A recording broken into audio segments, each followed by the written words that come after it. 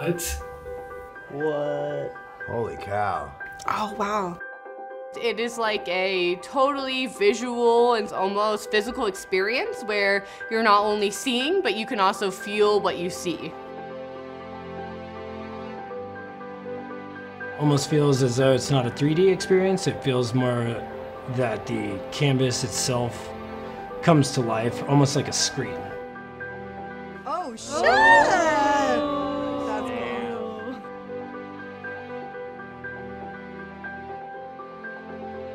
I think that the Colorizer itself is a new way of art that the world hasn't seen yet. It's something that is going to change the way that people look at art. It's something that you just have to see for yourself.